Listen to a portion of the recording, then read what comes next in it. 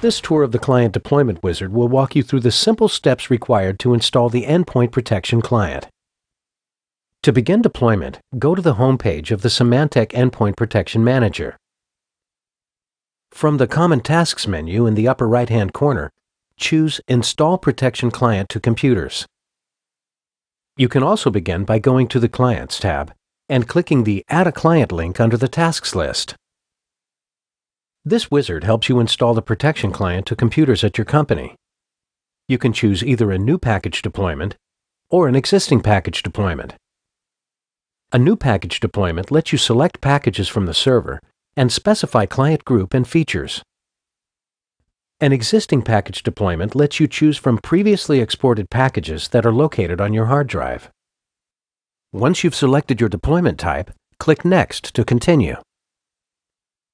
The next step allows you to select your client settings. Choose whether you want to deploy to a Windows computer or a Mac. Select the group in which you'd like to deploy the client. Then, select the protection technologies that you want to deploy. Install the protection features based on the types of computers you're deploying to. Select the install settings you'd like to use. If you'd like to use settings other than the default, you can do that by adding additional client install settings from the Install Packages section under the Admin tab. Choose All Content to provide maximum security immediately following installation. The next step requires you to choose your preferred installation method. Symantec Endpoint Protection provides several client installation methods, consisting of web link and email, remote push installation, or save package. Prior to installing the client, ensure that existing third-party security software has been uninstalled. The web link and email installation is the recommended method to deploy clients. This method sends client software download instructions via email to the users on your network. When using the web link and email notification installation, consider these pre-installation steps before you deploy the client. Ensure that the Manager email settings are properly configured in the Admin tab under Server Properties, and ensure that users are able to connect to the web link in the email sent by the management server and have permissions to install the software. After you select the web link and email notification installation, enter the email addresses of all the users who should receive the notification. You can also send an email to yourself and then forward it from your mailbox to other users on the network.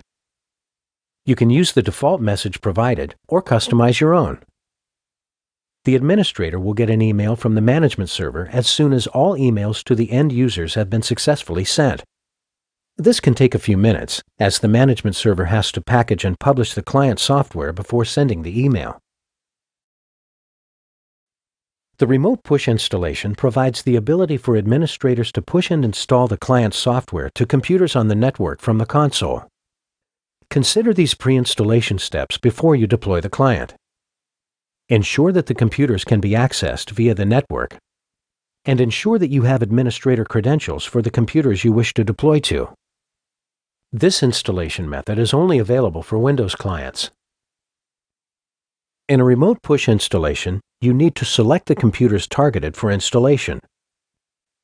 Select which computers you wish to deploy the client to by browsing your network tree or searching for computers by clicking on the Search Network tab. If you decide to search the network, click on Find Computers.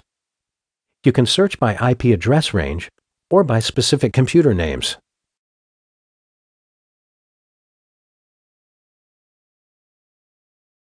Once you've selected the computers, you'll be prompted to enter the administrative credentials so the management server can log into the client machines. Under the heading Install Protection Client On, you'll see the computer names you've selected.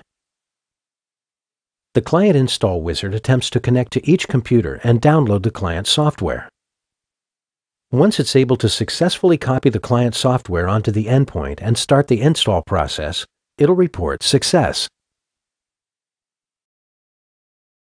The Save Package installation provides the ability to create a single executable or have the installation files placed into a folder where they can be packaged using third-party packaging tools. These packages can then be deployed to computers and executed manually, or deployed through logon scripts, Active Directory GPOs, or third-party computer deployment tools. Select the folder you wish to save the package to and click Next. Verify package installation configuration and select Next. The custom install files will be created in the selected folder. When the client has been successfully installed, it will appear under its respective group in the Management console in the Computers tab.